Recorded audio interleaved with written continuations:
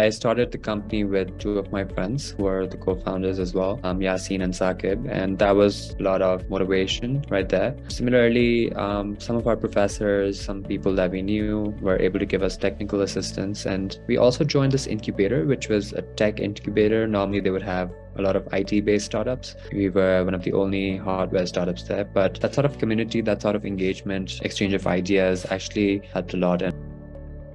So I'm a civil engineer by profession, but the idea purely came out of a social cause for ModulusTech. And this was back in 2016 when I was in my final year, actually. We were witnessing one of the worst displacements we've ever seen in the world, which was the Syrian refugee crisis. And being Pakistani, you can relate to it quite well. All the migrations that happened in Pakistan with the Afghan refugees, with the internally displaced people. What we realized was a huge challenge for rehabilitating these people was to provide them housing, in fact. It's easier to provide them with tents, but it wasn't really a long-term solution. Using better technology that can be set up in minimal time at a lower cost. And then considering the scale of the problem, just to give you an idea, 1.6 billion people lack adequate housing today. So the idea was to make them sustainable as well. So that was the sort of moonshot idea. Flat pack system. So a bit like components and pieces that come together, but already built and ready to be installed and all plug and play in that sense. And this system enabled us to flat pack up to 11 units in a single sort of truck. So very easy to transport. This was all factory built. So this could be scaled exponentially. At the same time, it was meeting all those metrics, and then the build time was coming to 1 day per house. So it sort of worked perfectly for rehabilitation, especially post-disaster, but also for affordable housing at large. And that's the market we're focusing on. And that's where we feel we can create the most impact. We haven't seen a similar example. Normally, when you talk about sustainable housing, the prices usually double or a lot more than conventional homes. So that was perhaps one of the biggest challenges. How do we make it sustainable? Our challenges around the way that the houses fit together. And then we put a lot of constraints on ourselves. For example, each component needs to be less than 40 kilos so that people can pick it up manually. You don't need a crane to set it up. And in terms of PR, in terms of conferences, this particular connection was made when I was giving a talk at Stanford. This other speaker was actually part of this project working in Jordan. And I later reached out and offered if we could help them in any way. And that's how that started. The Berkeley one was someone who read an article online and were like, okay, this was something that they want to help with. So it's just really just being out there, talking about it, creating awareness about the company. And I think that goes a long way. That we need. And doing your own company, starting from scratch, is incredibly difficult. It's been a lot of hard work. And that's the sort of drive that we get from that potential impact that we can create. Recently, one of the happiest moments for me has been when one of the families was selecting the homes that we built, and they were just full of prayers and they were so happy they get to own a house. So that just really feels nice inside. And that's the motivation for the team mostly. We're seeing our market in all developing countries. That's mostly in Africa and Asia. Africa is perhaps a bigger market, and right from the beginning, our focus has been that international sort of market. And that's how the product is designed to be so scalable from the beginning. So we've been very ambitious with our goals. We've now done projects all across Pakistan and are soon doing a pilot in Africa, and also looking at South American opportunities, especially in Mexico, Brazil. So yeah, it's actually the product that we're doing makes more sense in Africa because the construction costs there are double than in Pakistan. So it's even more impactful in that sense, in terms of cost perspective. And likewise in South America, the construction cost is much higher. So it has that sort of global market, manufacturing ourselves. And that was good at that point because we were doing a lot of R&D, continuous innovation. And now that it's becoming more refined, we've switched to an outsourcing model. So we were able to grow by 10x in just 1 year without any additional capital invested. So that sort of model really helps with the large global audience that we're focusing on, which is affordable housing. And as many houses we can build wouldn't be enough, considering the way that the population is growing, the way that the world is urbanizing. So yeah, it's going to be a long journey. Manufacture locally, especially for the larger projects that we're looking at. For smaller projects, we can export from Pakistan, and that still makes a lot of sense for them. But for the larger projects, the benefit of this becomes that you're creating employment in Africa and in those local communities as well. So it's sort of a win-win scenario. You're giving them houses, creating employability, and giving them perhaps new ways of creating revenue for themselves.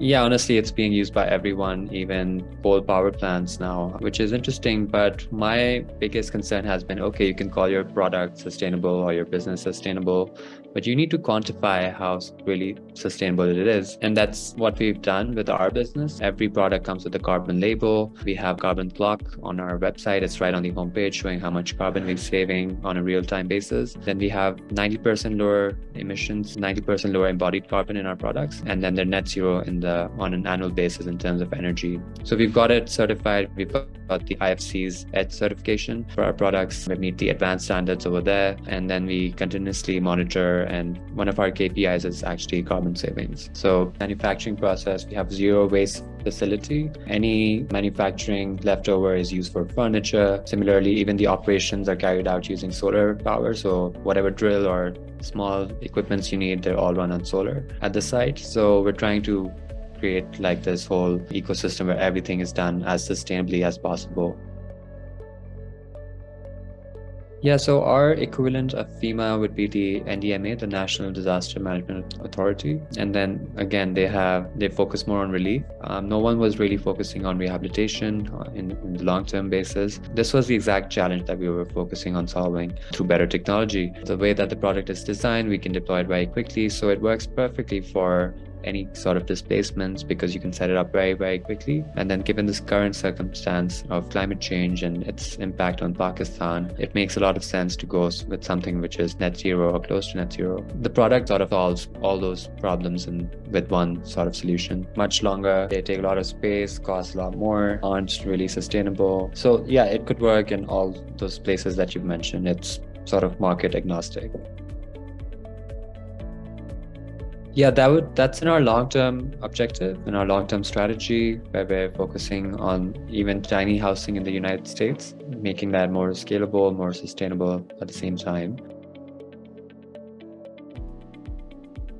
We focus on dignified living, so we won't make a tent, we won't make temporary shelter. Even our temporary solutions, they're a lot more dignified. So we actually focus on long-term housing that can last at least 50 years and give you a sense of better standards of living. So end-user financing was another challenge that we faced later on with regards to the business model. And we ended up using a mortgage program in Pakistan, a first one of its kind where you could provide mortgages to people who don't even have salaried income but daily wages. And this is the bottom 40% that we're looking at in Pakistan and other similar developing countries. So the mortgage program works much better. The end user has to pay 15% down payment, which these families normally do have in savings, and then it's as low as $60 a month after that for the next 20 years. So this becomes a lot more doable. What we also do is that we bundle electricity through solar within that price. So they get a free integrated solar supply of 24/7 electricity. They also have water connections, waste management, all built into this price point.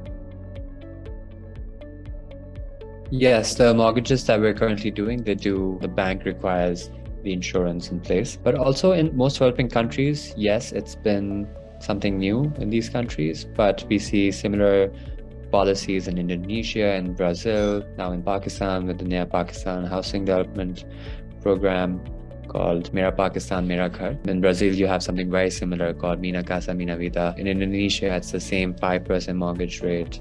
So a lot of these developing countries are catching on because they do realize that if we can provide housing for the bottom lower 40% of the income pyramid, then it adds a lot of economic value.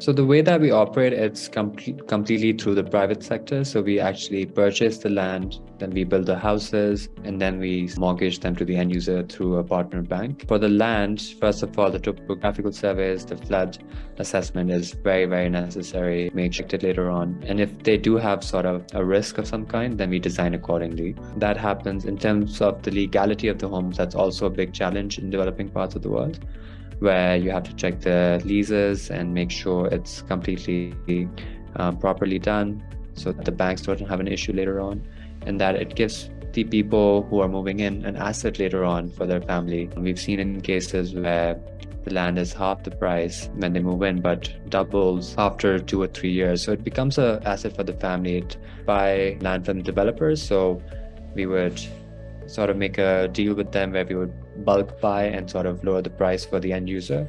So a lot of strategies go into lowering the price. So the price point in Karachi, which is the most expensive real estate in Pakistan, this is a housing community half an hour from the downtown, and we've priced it at $18,000, including the land and solar included. And that's a price point that people in Karachi can afford. If you're working in Lahore, we look at the sort of income classification and see what the bottom 40% are making and can sort of earn. So it has to be 1/3 of their sort of monthly income that needs to be spent towards housing, which is a general thumb rule. So we price the houses accordingly, and we negotiate the prices, and then we even look at the size of the land accordingly, so that bottom 40% can afford without having to part with 90% of their income.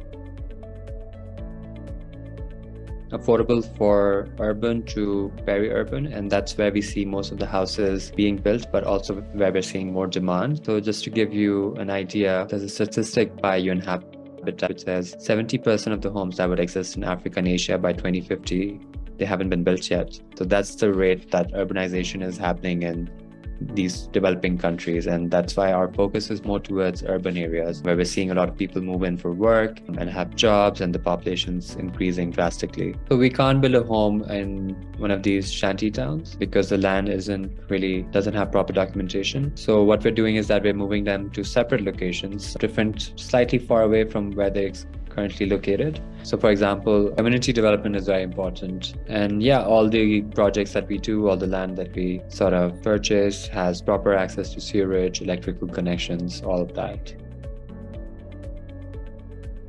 Yeah, so with sort of projects we have in discussions right now, we're trying to find new data, because the previous data that we have, the places that got flooded, weren't on the flood map. So we need to create new flood maps, collect new data, and then build communities. And that's the sort of push that I'm making where I can, to reassess and remodel and then build. We don't want to invest billions of dollars again and then have other floods, damage the homes again. And it was very cross-discipline, but just having that different mindset, I think, added a lot of value to the company. Later on, in terms of collaboration, especially technical one, we collaborated with this team from University of Berkeley. They were PhD candidates who wanted to take up our project as one of their research projects. And they were able to give us more energy modeling data and help us even optimize it further. We're helping a team from Stanford. These are also a team of PhDs that were helping design a flat pack system for refugees in Jordan. We believe in collaboration and helping each other because a lot of people helped us. We sort of had this vision. It's a social enterprise at the end of the day, so we try to help each other out. Just like to add that it's a good thing to collaborate, and in Pakistan we really need that. We need all the experts, all the resources we have to come together and sort of work on this big challenge that we have now of rebuilding 1/3 of the homes in our rural areas. So it's not something that ModulusTech can solve on its own. It's not something that any organization can solve on its own. We all need to work together on this.